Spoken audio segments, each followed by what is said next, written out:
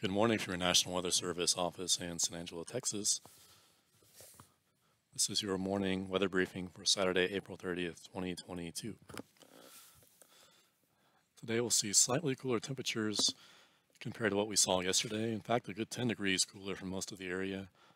Highs climbing into the mid to upper 80s. As the cold front works its way through the area this morning, we could see some isolated scattered showers and storms along that front, mainly across the I-10 corridor eastward into the hill country, but rainfall amounts will remain on the light side. Otherwise, the rest of the area will remain dry.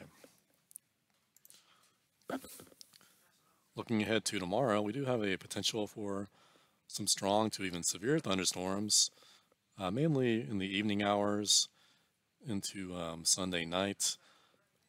Most favored area for severe thunderstorms, we generally along and west of a line from Sterling City to Sweetwater to Throckmorton. Primary hazards at this time are quarter to half dollar size hail and 60 to 70 mile per hour winds. Tornado potential is low, but we will continue to monitor weather for tomorrow, so we encourage you to check back for updates later today. Thank you for listening and have a great day.